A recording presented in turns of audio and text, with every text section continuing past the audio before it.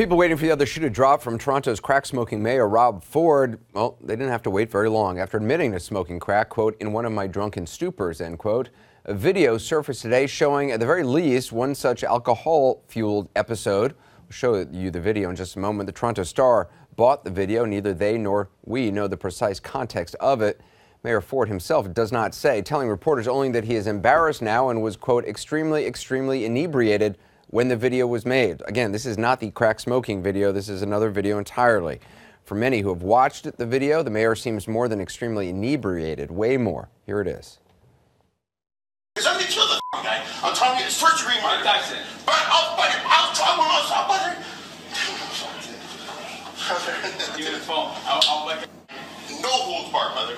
He dies or I die, brother. I'm talking to you. Brother, you've never seen me go, brother. You think so, brother? But when he's down there, I'll rip his throat out. I'll poke his eyes out. When he's dead, I'll make sure that motherfucker's dead. I need 10 minutes to make sure he's dead. It'll be over 5 minutes, brother. So I've done it 10 minutes out. After you win, brother, it'll be a bad. I'm a sick motherfucker, dude.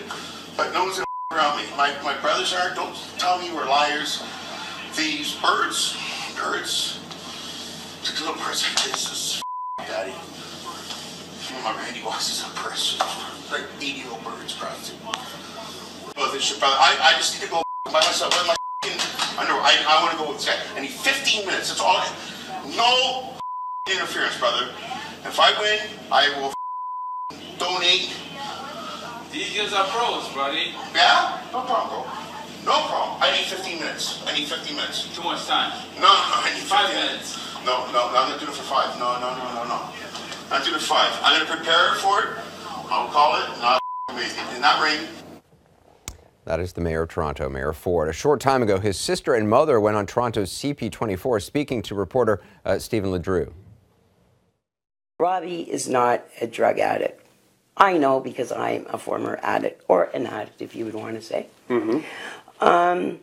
And as an alcoholic, if you want to consider binge drinking once every 3 months and you get totally plastered, which he just makes himself a fool out of himself, and I've even asked him to leave my home at one time I saw him. Mm-hmm. Fine. It's not acceptable behavior. He is the mayor of the city.